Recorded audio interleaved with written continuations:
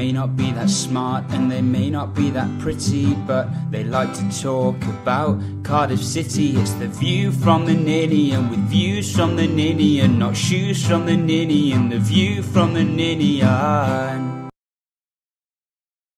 Welcome back to the third episode of the View from the Ninian season. After a quiet week in the news by Cardiff City standards, there were no sackings, no losses. The Bluebirds travelled to Scab City and came away with 3 points after a 2-0 win in Nottingham. And breaking this down with me, as usual, is Tom Phillips. Tom, Shamai. Shamai, Ben, how are you?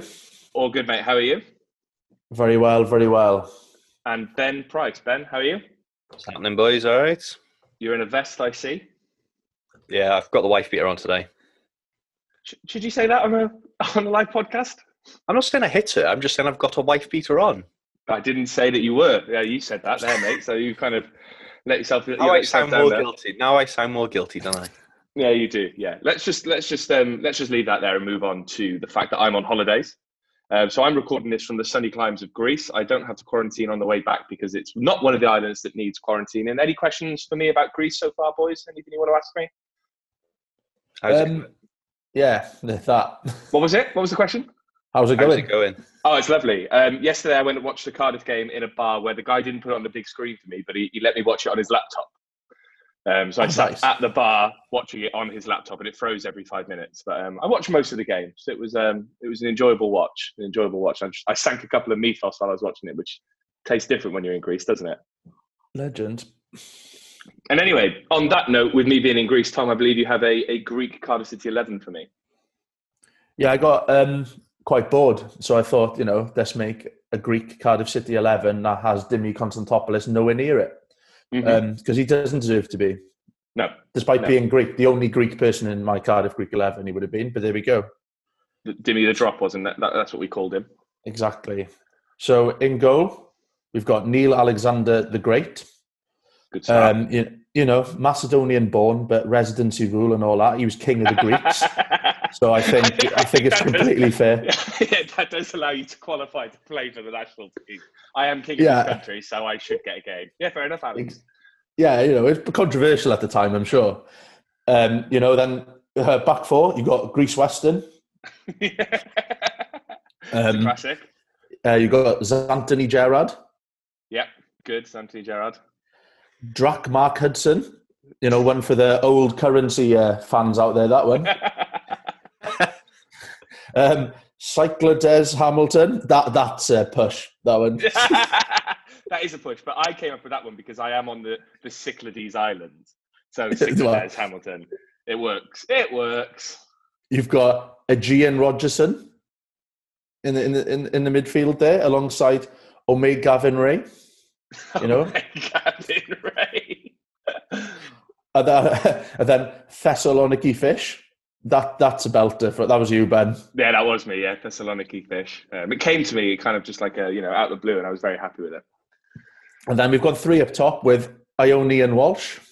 Yep, good. Alongside G. Ross McCormack. Another good one.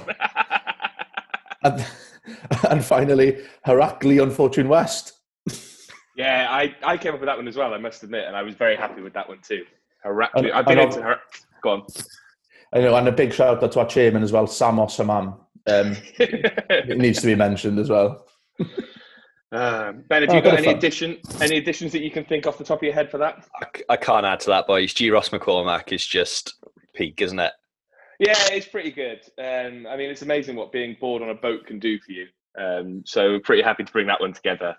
And I think we should probably leave it there, really, because some of that was quite a reach. And focus on the important things, which is the Nottingham Forest game yesterday.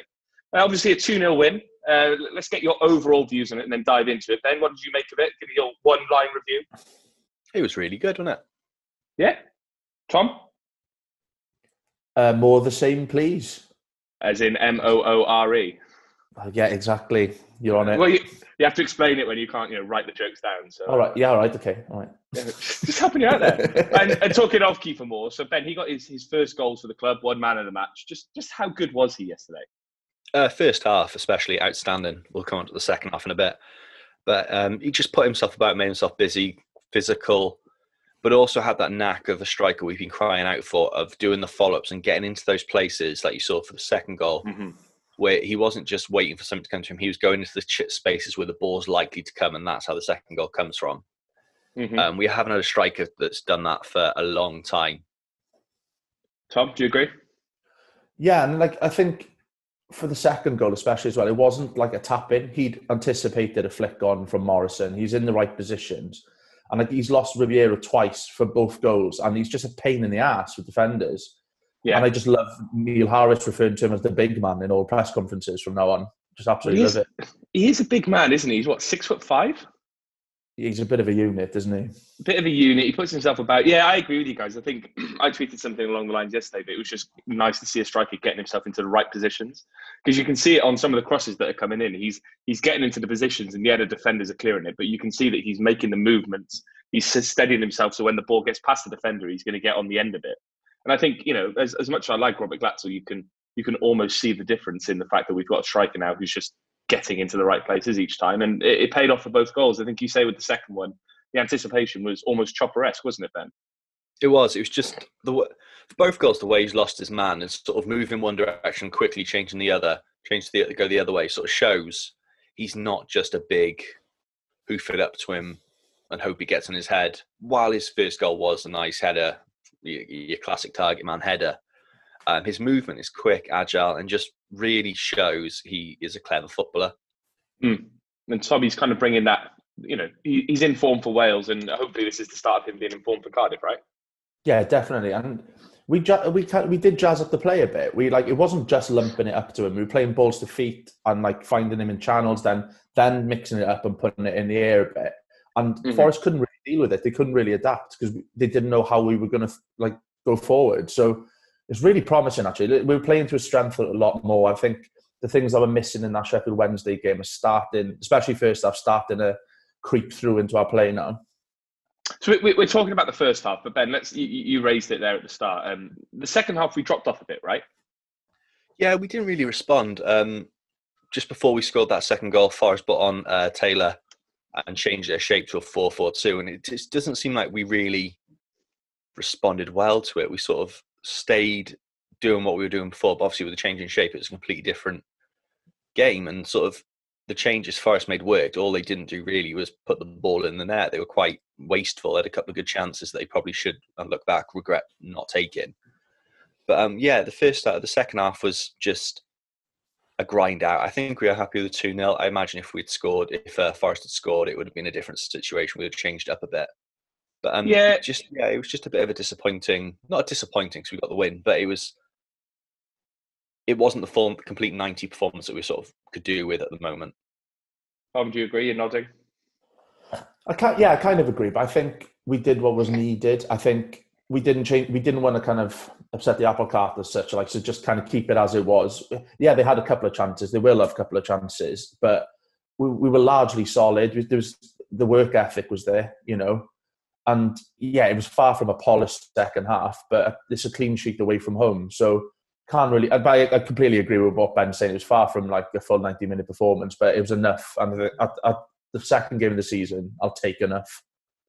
Yeah, I kind of agree with you on that point. I think as much as they brought Taylor on, I didn't think Lyle Taylor offered that much, except for being a bit of a dickhead, kind of throwing himself around and trying to push people around a little bit. I think the fact that there were a lot of fans were kind of pining for him to come and sign for Cardiff, he showed that he's not really, you know, I don't know how much he's going to bring into a game like Kieffer Moore does for us.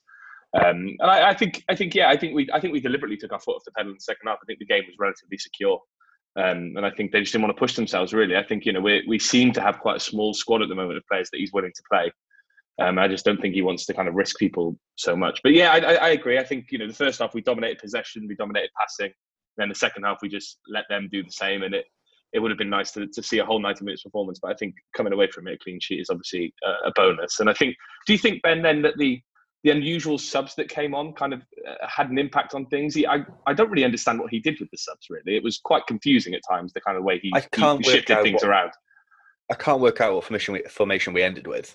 So the subs, for anyone who didn't watch, obviously Bennett went off injured and Bamba came on. That was quite late on, 82 minutes. Volks came on for Ojo and Tomlin came on for Hoylett, which meant that we brought two wingers off and brought two central midfielders on. We brought a centre-half on for a left-back. and we seem to end playing the game sort of in like a 5-3-2, maybe. I don't really know. I genuinely, when I think about it, I can't work out because on TV it looked like Bakuna dropped into left back, Mm-hmm. and then we were still playing. It was like 5 at the back. It was just a football manager sort of situation that you sort of run out of players. It sort of, for me, highlighted how sort of short we are with a couple of players. Obviously, it was revealed that Murphy was injured, slight hamstring strain. Obviously, Bennett goes off injured, and Cunningham's obviously not quite ready for the bench.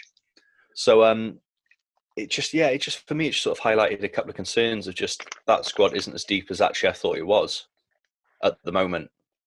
And Tom, looking at the bench, we had people like Patterson, White, who didn't come on. Would you have made any different changes? Obviously, I think the obvious one is if you're trying to, I don't know, Hoylett for White, for example, is probably the better change really to keep things in a more natural position, or is it just Harris's will?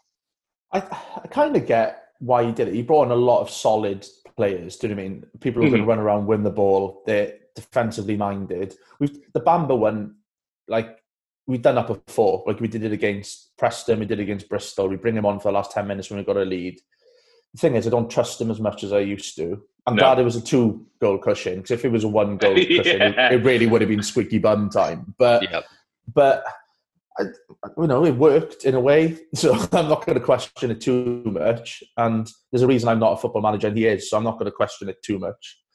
Yeah, I saw someone with a tweet or something yesterday. I can't remember who it was. So like Mike Bubbins on a socially distant sports bar. I can never remember who's giving him the clips, but there was a guy who tweeted something like, it was Grant Sheehan. He tweeted saying, when I saw the team, I was a bit unsure, but then that's why Neil Harris is a football manager and I play football manager and I play football manager.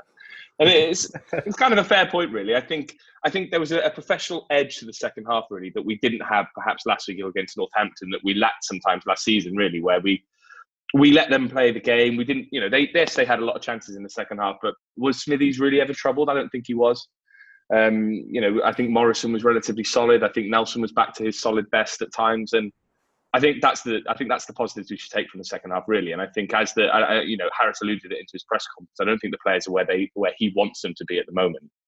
So maybe in a few weeks' time, we won't do that in the second half because A, the players will be fitter, and B, we might have the correct kind of backups that he wants to be able to bring in and change things.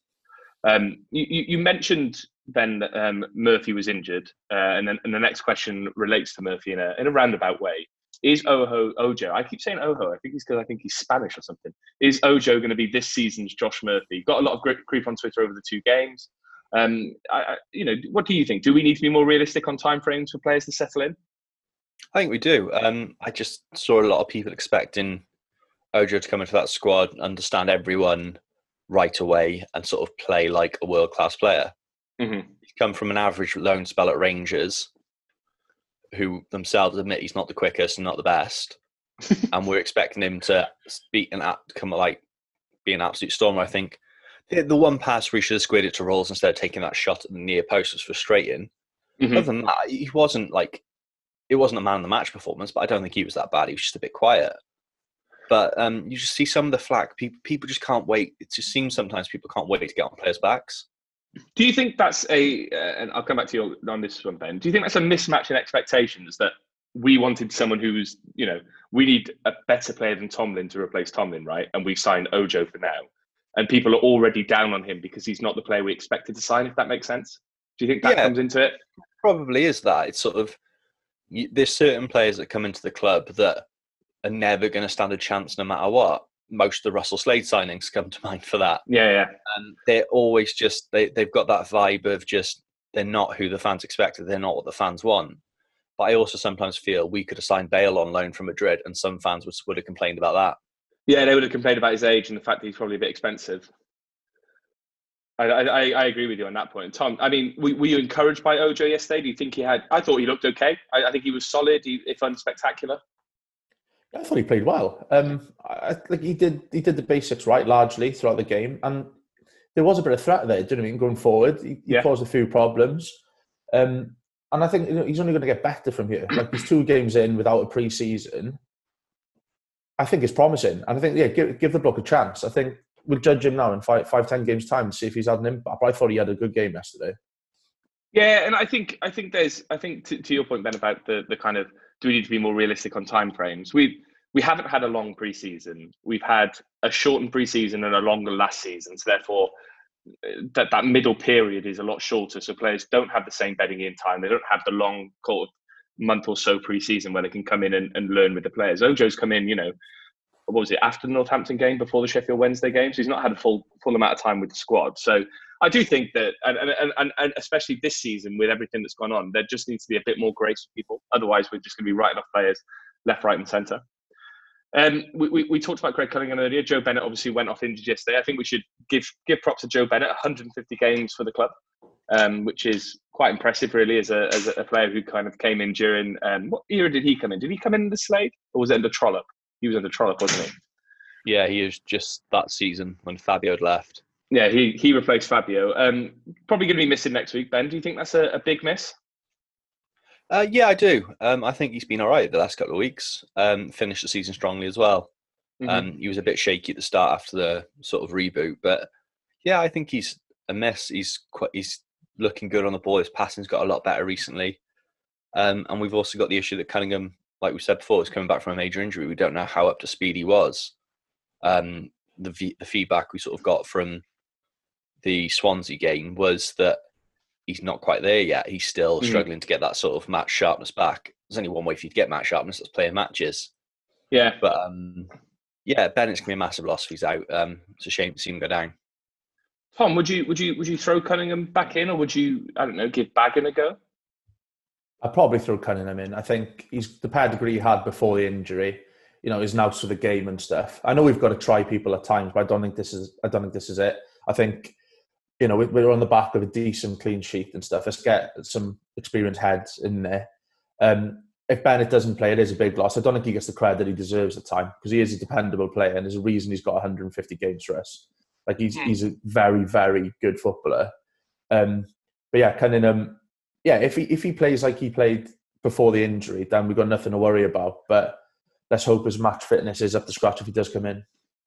Yeah, and he's also got, Joe Bennett's also got lovely, lovely teeth, so we'll miss out that kind of blinding smile while he's on the pitch as well. So all the best to Joe Bennett, and hopefully he does recover in time. I think someone mentioned this is our 6th win in a row or something like that at the City ground, Ben. Yeah, our record there is ridiculous. It is ridiculous. I think the first away game I went to many, many years ago was a 0-0 draw there. And I don't think we've ever really lost there in time. I even remember the promotion season when Kavanagh, Earnshaw went there, and it was our second game of the season. I think Nottingham Forest were quite fancied to go up, and we beat them 2-1 at the City ground. Back in 2003, 2004, I think that season was. So it always seems like a good place to go. Is that because we're, Ben, always avenging the minors? Yeah, I think it's just purely because we're not scabby bastards. Yeah. And sort of that, no matter where you're from, that runs deep, and no one wants to get beaten by a scab. If anything, we want to pick them off. Pick them off and throw them in the bin. Exactly. I mean, we went there last year, Tom, and I think we beat them 1-0 with about 28% possession, with Nathaniel Mendes-Lang, RIP, scoring the winning goal there.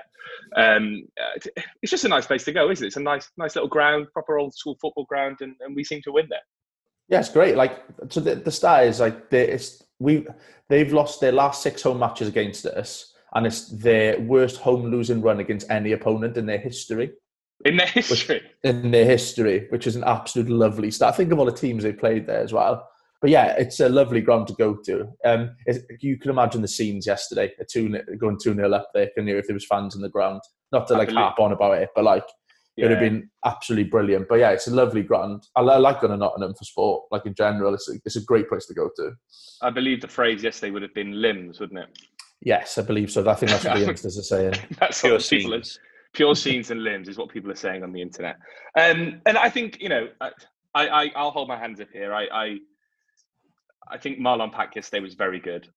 Despite me at the start of the season saying I think he could be one of the players that leaves, I think he showed yesterday that he's got a part to play in this team. And I think the one thing I noticed from him in the first half especially was that he was just very aggressive. He was very aggressive at breaking the lines. He was getting out to players and trying to close them down and get onto the ball. And Ben, is that the kind of what we want to see from Marlon Pack? Obviously, we lost Gunnison, and he came in, and people thought that he was a kind of replacement for Gunnison. He's not the same player as Gunnison, but he showed yesterday that he can have a bit of the aggressive edge that Gunnison brought, can't he? Yeah, I think it's sort of the early days of Marlon Pack when he first came in. he sort of channeled that again, and it's exactly what we want from him. Simple passing, but played it forward, looked to get the ball out wide to the right players, and just wasn't afraid to get stuck in. Absolutely loved him. I thought he was superb. I thought the midfield three first half were really, really good. Yeah. Yeah, I think we'll come to the question about roles a bit later on because obviously he's playing in number 10. But Tom, do you think Bakuna was kind of back to his best? Yeah, there wasn't any silly passes, giving away goals, or anything like that. I think he was, he's been quite solid and dependable in 8 out of 10 games over the last like 6 months or so. So yeah, it was great to see him kind of step up. And like back to Pack as well. Like he set up, it was his cross for the first goal. It's his throw that led to the second goal.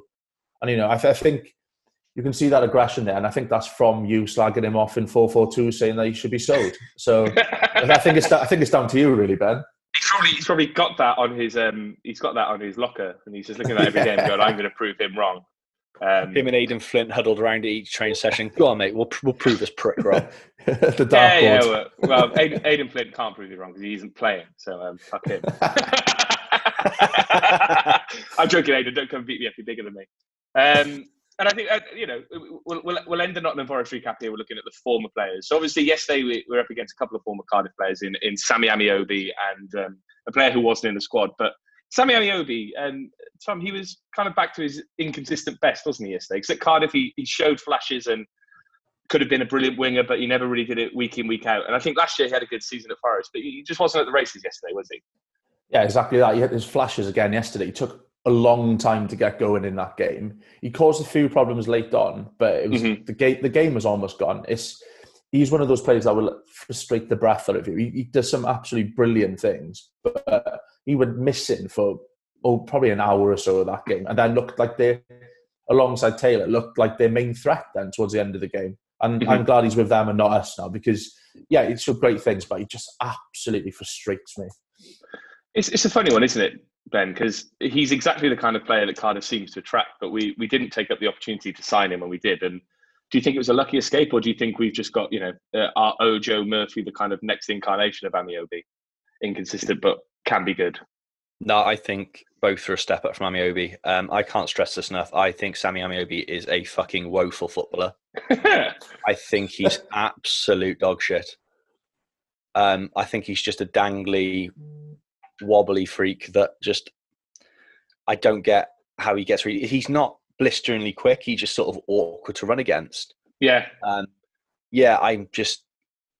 would not put them in the same breath as Amiobi. I think Murphy, Ojo, my nan are all better on the ball. Player in her day.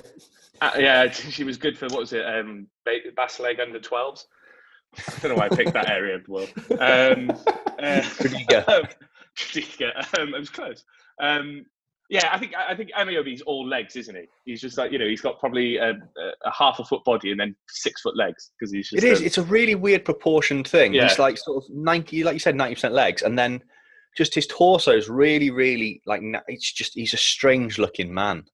He is a strange looking man, and the other winger who wasn't playing was someone that Forest were absolutely desperate to get back at the end of last season, Albert Adoma. Do you think, Ben, that somewhere after yesterday's performance, Adoma was, sat with a wry smile? Because he's not involved at Forest at the moment.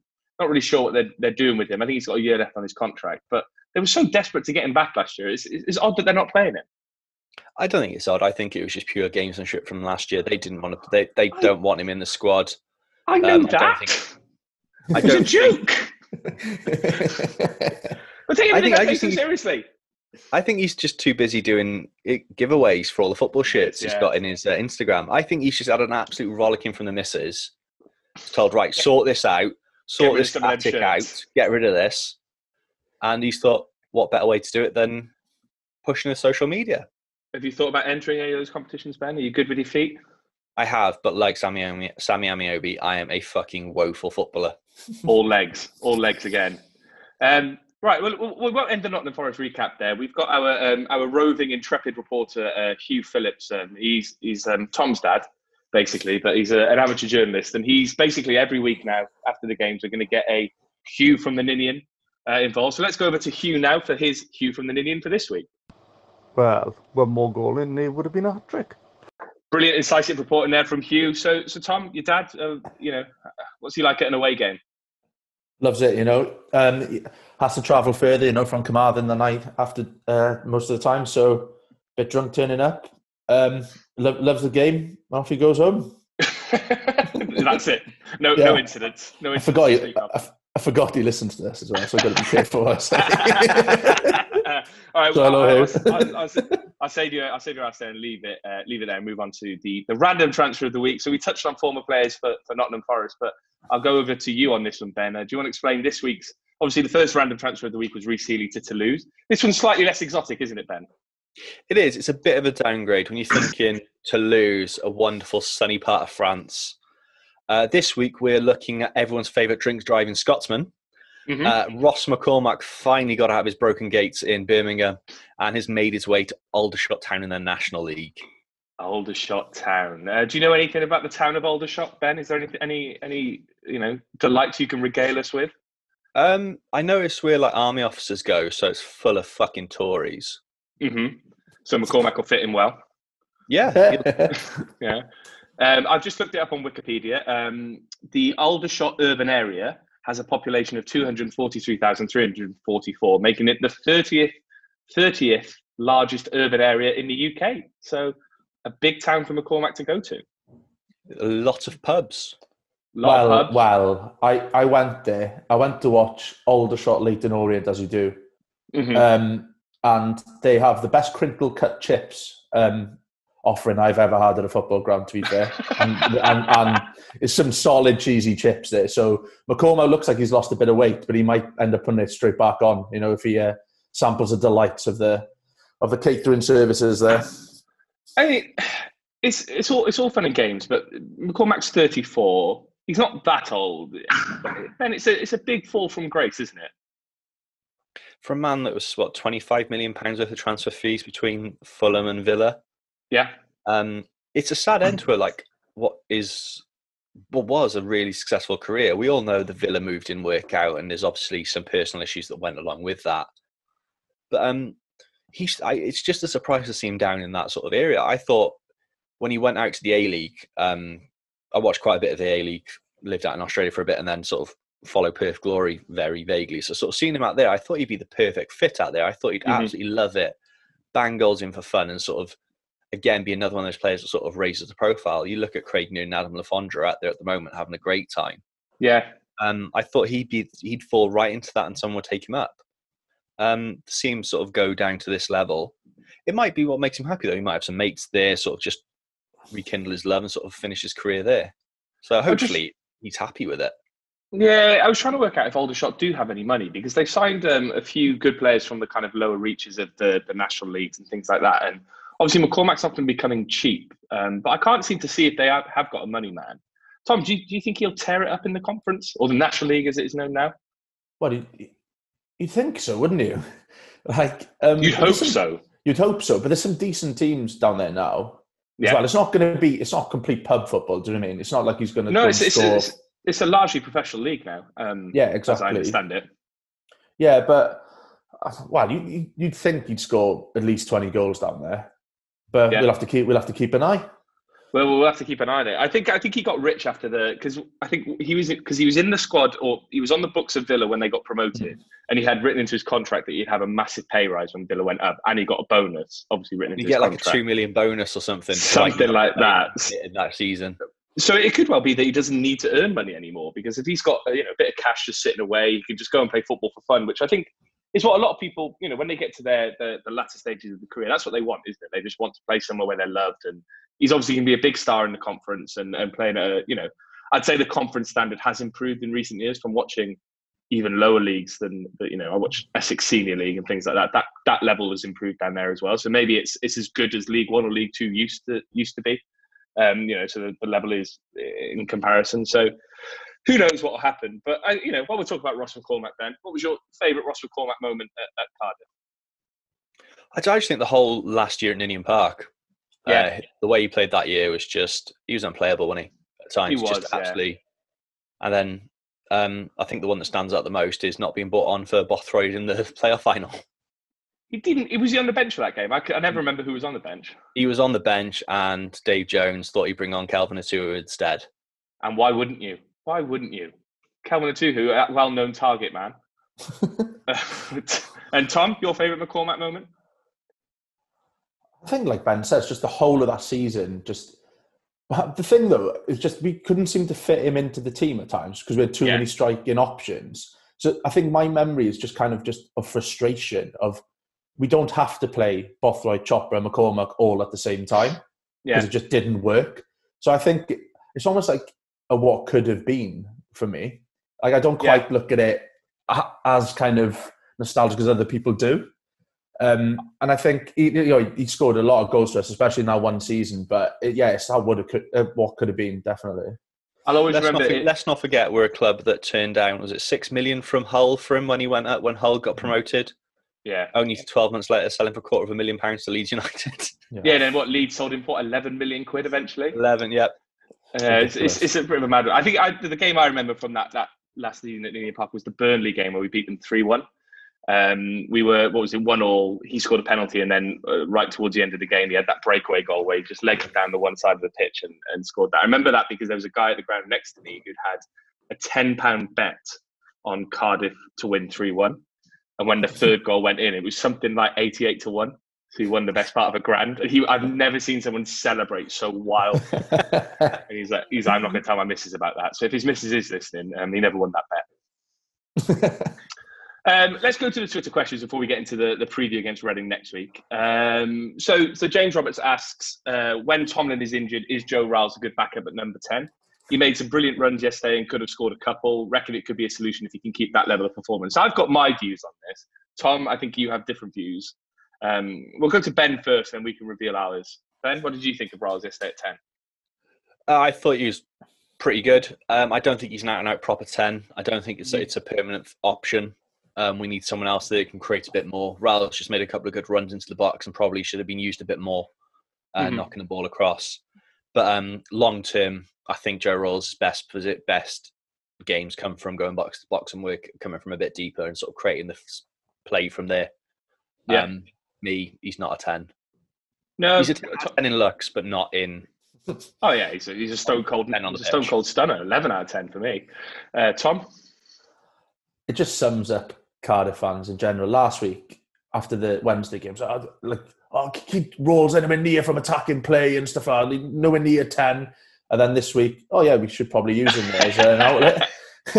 But he's a stopgap, and he's there at the moment to kind of fill. It's obvious we need a little bit of reinforcement in that area, and he's a quality footballer, so he's not going to set the world alight in that position. But I think he's good enough to adapt to do a job in a game like Forest away like that, and he will score the odd goal as well. He's a quality finisher at times. A bit rusty yesterday, but I think he could do a job there if we needed it. Yeah, there was that one run in particular, wasn't there, where he got in behind the defenders and Kieffer Moore put the ball in front of him. He just slipped over it a little bit. Otherwise, he probably would have scored then. Look, I think I like, I'm probably Joe Riles' biggest fan. I will happily. I think when we were at the Brighton away game, Tom, we were cheering everything he did because other people were happy to criticise him. And I think I think he's good. He could be good at number 10, but I think there needs to be more work done in there, right? Because he's obviously just being thrown in as a stopgap. And I think he's got the attributes. I just think it's not going to happen overnight. And I think, as a stopgap and as a different type of player to Tomlin, because I love Lee Tomlin. I think Lee Tomlin's class, but he's not involved in the game all the time. He was better at doing that last year, but there were, he tends to drift in and out. While Joe Riles, I think he has a need to be involved in the game more and more. He likes to get on the ball. He likes to be that kind of metronome who takes the ball from defenders and makes the options. So I think the number 10 doesn't necessarily work to his best abilities either. But I think he was more than solid there yesterday, and I'd quite like to see him get more of a creative outlet to him, because everyone knows he can pass the ball, everyone knows he can whip across him, and I would just like to see him just getting on the ball a little bit more in those dangerous areas. Connor Griffiths asks, a much better performance first half from the boys this week. What do you think needs to happen for us to become a serious contender for the promotion race? I mean, from my perspective, and I'll answer this first because this is coming straight into my head, it's just maintain that first half performance, right? I think we showed in that first half that we're, Nottingham Forest are highly fancied, and we outclassed them in that first half. We can pass the ball around now. We were, I think 53% possession in the first half. We outpassed Sheffield Wednesday yesterday. Let's do more of that and just make ourselves a bit more dangerous in the box. I don't know if you guys have got anything to add to that, but that's just my view. I think what we need that as well is depth, or just a lot of luck when it comes to injuries. I think we like 3 or 4 injuries and we are looking thin. Like, we instantly just lose a bit of quality for backup. If we need to change a game, we've got nothing to come on. So I think, either a couple of more signings or just luck. But I completely agree with you. We've got to start games well, because and we needed to do that yesterday, because we took a lot of, the players took a lot of abuse after that first game, and rightly so, because we were completely off the boil. But yeah, we've got to start games strongly and then kind of just maintain. And we can shut a game out. We've proved that. If we get an early goal, I will back us to win that game. Yeah. But so like you said, start strongly and a bit more depth, and I think we've got a real shot. Ben? I can't argue with either of that. I think consistency is key for us this season. Like you boys said, and just a bit more depth, and we'll be right up there. Right. Ashley asks, on a scale of 1 to Patterson on MD 2020, how pissed are we getting when Big Keith wins the Ballon d'Or? Ben, let's come to you first. I think a solid Pato on 3 bottles of MD 2020 is needed. Yeah, 3 bottles of that, Tom? Yeah, I think first kid would be called Kieffer, girl or boy. But the Ballon d'Or bandwagon is rolling now. I see Sky Sports were even tweeting Kieffer Moore for Ballon d'Or yesterday. I mean, it's happening, boys. It's happening. The word of mouth is happening. I think if I was going to say it, I'd be 4 cans of Dragon soup and 1 bottle of MD 2020 if Kieffer Moore wins the Ballon d'Or. So my stomach won't be good the next day.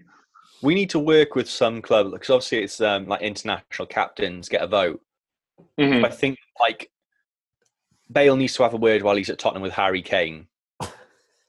Go, look, Harry, you don't have to put him first, but give Kieffer 1 nomination, because I just think it would be funny for him just to get 1 nomination for the Ballon d'Or. I mean, I like the idea of sort of who went like Salah, Messi, and Kieffer Moore being like Harry Kane's nominations. I just love that idea. I mean, I think it could happen, I think he's proven himself. I'd say he's better than Harry Kane, so maybe Harry Kane will realise that and go, actually, I don't even want to vote for myself. I need to vote for Big Keith. And the last question, you guys might not remember this, but I certainly do. The underdog, DAWG, that's why I said it like that. Do you remember when Timmy Mallett tried to break the Mallet world record at half-time at a game at Ninian Park? Probably the most random half-time entertainment ever. And very nicely, hope you're well, Timmy. So, Timmy, if you are listening, hope you're very well. Do either of you remember this? Because I do remember it. It's been brought up a few times, and I went down a bit of a rabbit hole looking at like the stories about it before, and I found a line, and I said, the half-time entertainment, in inverted commas, at Ninian Park last night involved former Wide Awake Club stalwart Timmy Mallett hitting supporters over the head with his trusty rubber baton. But forget the terraces, Mallett would have done a lot better going into the Bluebirds dressing room and cracking a few skulls in there instead. So that's the match report I've got open. It's from Wales Online. Is it? Well, I don't know who it is, because the author's been taken off it, which could suggest it could have been Tucker, the late Steve Tucker, because he didn't mince his words.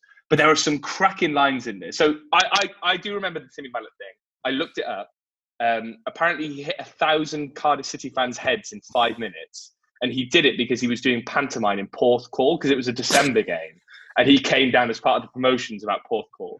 He broke the world record, as I understand it. 1,000 Cardiff City fans malleted in 5 minutes.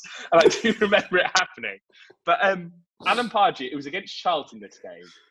I mean, some of these lines, Dave Jones' Chargers were back to their lamentable worst against a Charlton side who were compact, hardworking, and quite frankly, too good for the Bluebirds.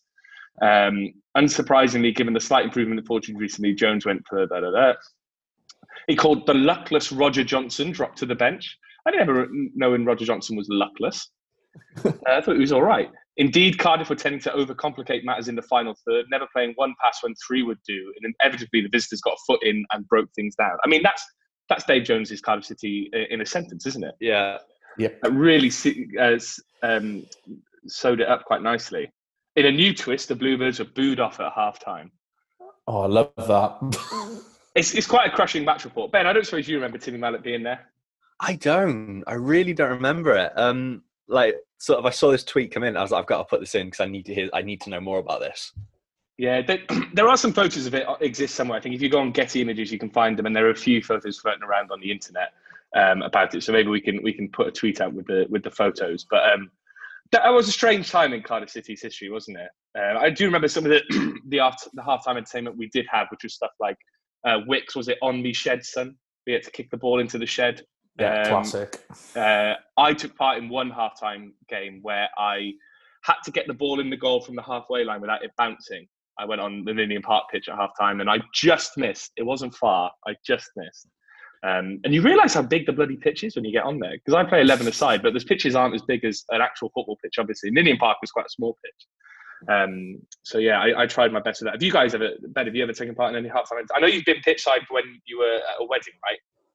Yeah, the only thing I've sort of done like that was on my mate's wedding day. It was the game of Cardiff Newcastle, the first game, the home game in the Premier League, and he selfishly arranged to get married that day. So obviously I was best man. We all sit next to each other. My missus. Always, Ben. Always best man. You're always best man.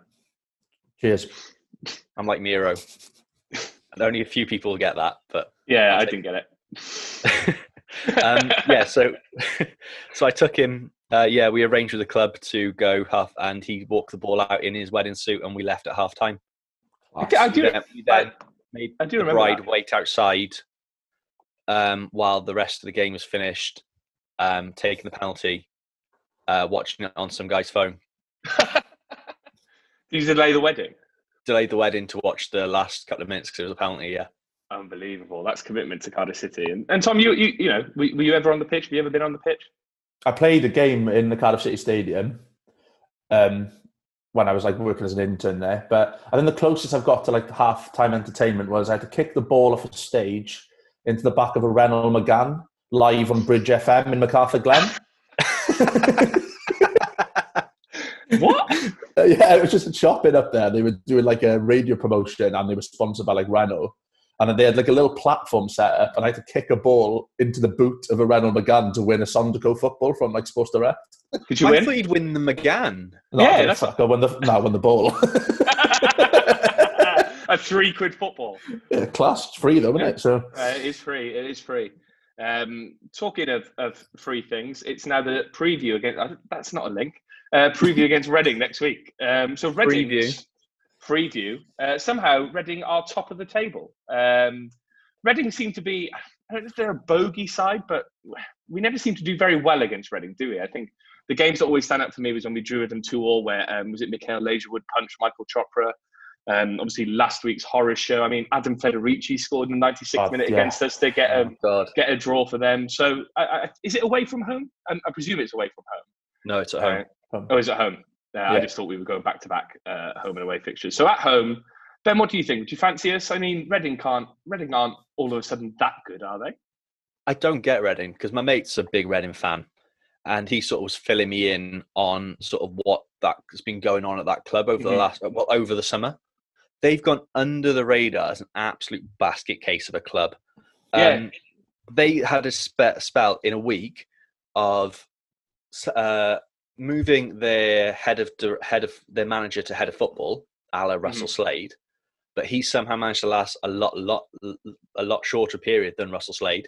Hired a new manager. The new manager came in and then said, "I don't want him," and sacked the man that got him the job. Quite right. To be fair, he did give himself the job before. Yeah.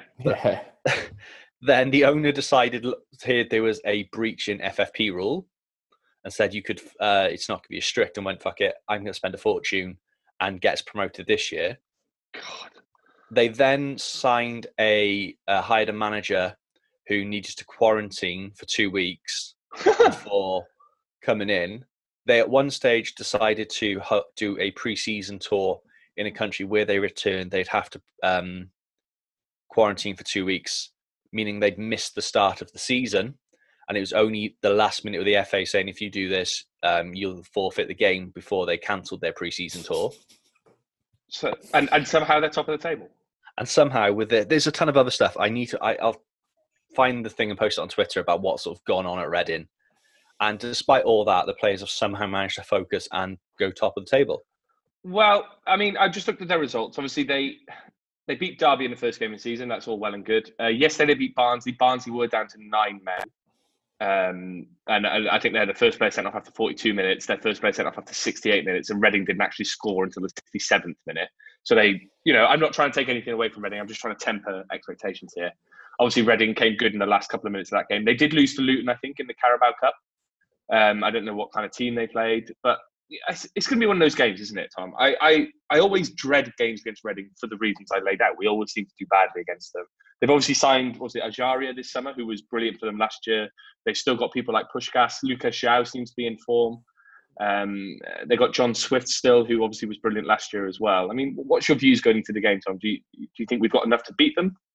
Yeah, we've got nothing to fear. Like that win against Barnsley was only the second home win of 2020, and their last one was 2-0 against Barnsley in March. Like, they're not setting the world alight. They've been very poor. And they've got João and Puskás, but you look at the game yesterday, João went out in a massive poodie walking off the pitch because he'd got no service all game. So they've got some great strikers, but again, zero service at the moment. And it did drop into 9 men before they didn't even open Barnsley up at that point. They scored one volley from outside the box, which was a cracking strike by their 18-year-old academy product. And the first goal was an absolute scramble. So we'll probably lose 3-0. But but there's nothing to fear with them. It's a game we should be winning. And Ben, we talked at the top. Obviously, Bennett's probably going to be out. Are there any other changes would you make? Do you feel like Tomlin's ready to come back in, or would you keep things largely the same? It purely depends how well Tomlin trains, doesn't it? If he's fit and available, then I think you have to play him purely because that's where the creativity comes from. Him and Kieffer need to build up a rapport and sort of really get a good understanding, because that could be a frightful partnership I don't think we've really talked about. So yeah, if Tomlin's fit, then Tomlin comes in, but then who do you drop? I thought Raz was good, Bakuna was good, and Pack was good. Well, who would you drop? First instinct, who would you drop from that three? I've got mine in my head. Bakuna. Yeah, Bakuna. Tom? Yeah, probably the same, to be honest. Yeah, and that's Bakuna. That's what I was about to say. It's unfair, isn't it? It's weird because we're talking about the lack of depth and things like that, but then also who would you drop, who would you change, and looking at the starting 11 yesterday, apart from Tomlin coming in, I don't think there's a change I would make. If Murphy was fit, maybe put him in, but I don't think either winger did enough to be dropped yesterday. I think Ojo needs more time to play, and I think Hoylett was, especially in the first half, he was very busy and he seemed to get himself stuck in. So there's not an instinctive change that I can see that I would want to make at this stage. Agreed. Which is probably a good thing, really. But we need to breed that consistency. We've talked about Reading. Obviously, their danger man, Ajaria, Lucas João. Is there anyone else that you pick out there, Ben? Or you said you'll make support him. Is there anyone he's let us know about the week that's flying under the radar? Not really. He sort of just can't work out how they've started so well. I know it's only 2 games, but he's sort of confused by it. But I think that we saw what happened last year when we went to them. They're not a bad side. They sort of had an average season last year. They sort of fell off below where they expected to be. But they've got some good young players. They spent a fair bit of money. And I don't think it's going to be a comfortable, easy win. I really don't. They could easily, if they're on form, come and do us 3-0 again. Did we play them last season 4 times? Because we played them a couple of times in the FA Cup as well. FA Cup games going. Yeah, I mean, even in the FA Cup game, their goal, I think the 1-1 at the Medeski, it shouldn't have been a goal. I can't remember if it was offside. I think he was offside. Yeah, comfortably offside, wasn't he? He was like 3 yards offside, wasn't he? Yeah, so they always seem to get that bit of luck against us. It's like that Federici goal in the 96th minute. There's no way they score that in any other game apart from against us. Let's get your predictions in now. Go on then, Ben. What do you think? 1-1 draw. 1-1 draw. Who's going to score? Kieffer Moore? Hoylett. That doesn't rhyme. Tom? I reckon we'll win 3-0.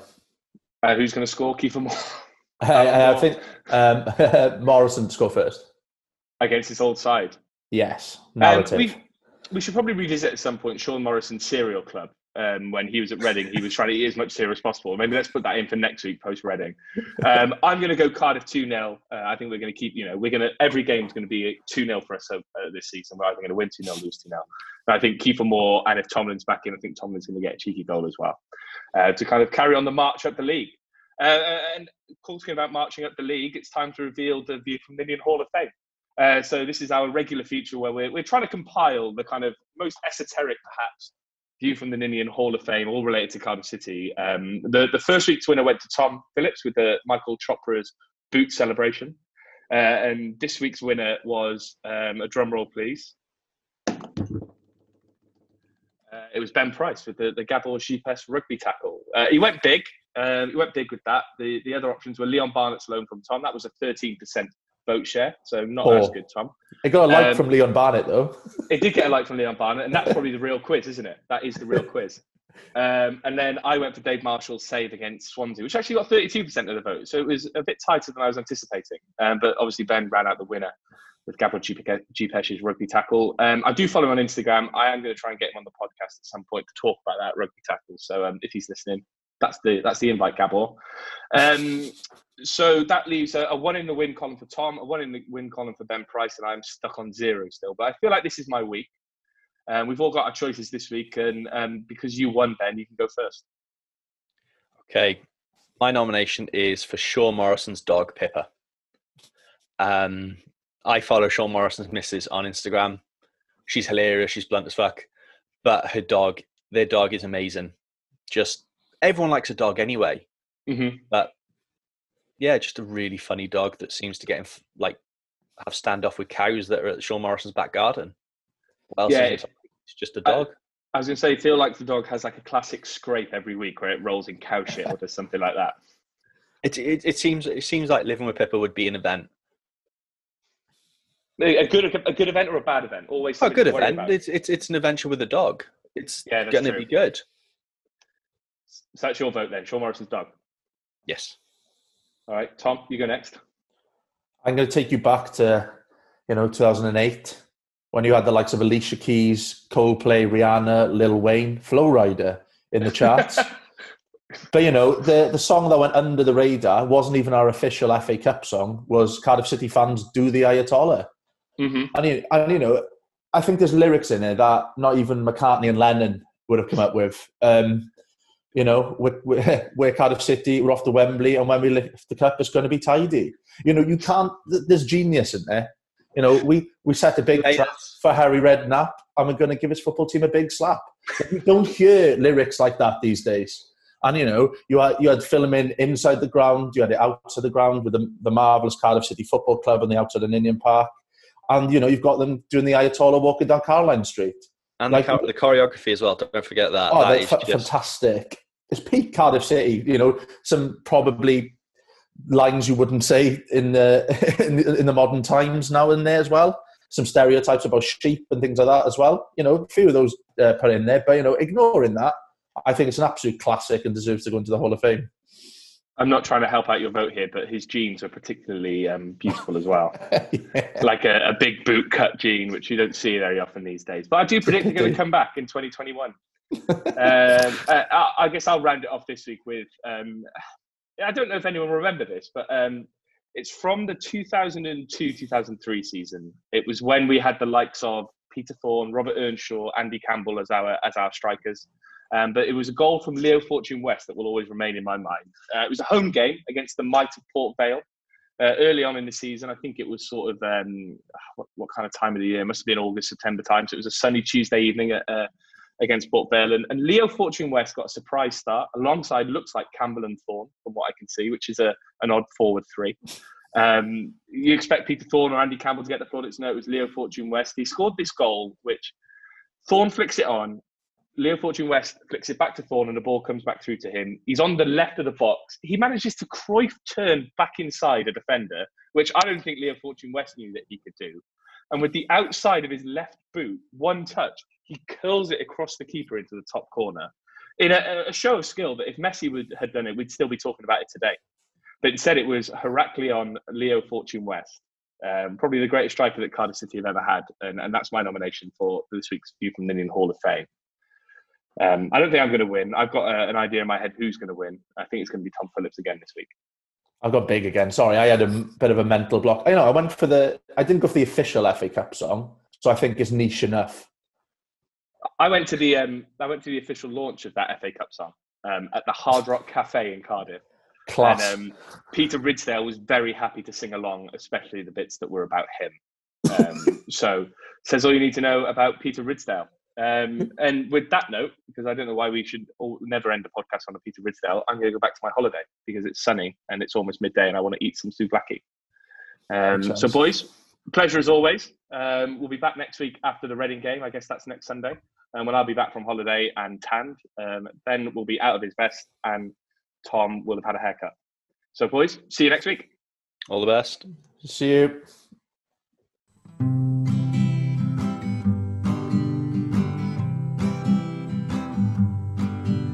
They may not be that smart and they may not be that pretty, but they like to talk about Cardiff City. It's the view from the Ninian, with views from the Ninian, not shoes from the Ninian, the view from the Ninian.